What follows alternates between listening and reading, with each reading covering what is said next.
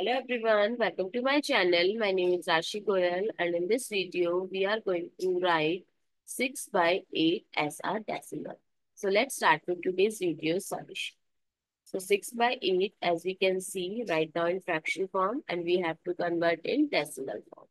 So our first step is you can convert any fraction into decimal by dividing numerator with denominator.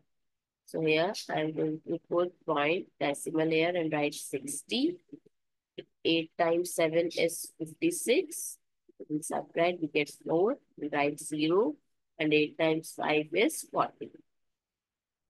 So it is 0.75. So this is our method 1. Now method 2.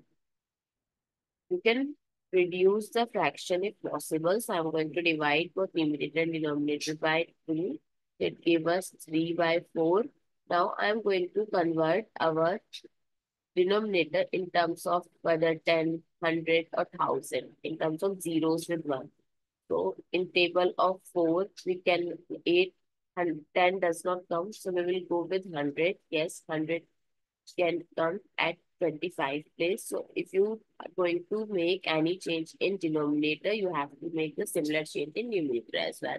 So I'm going to multiply in 25 in numerator as well as denominator. It gave us 75 and it gave us 100.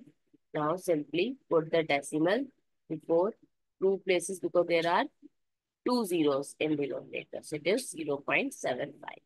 I hope it's clear and you find it useful. So please give us a thumbs up and do subscribe to my channel. Stay tuned for more upcoming videos.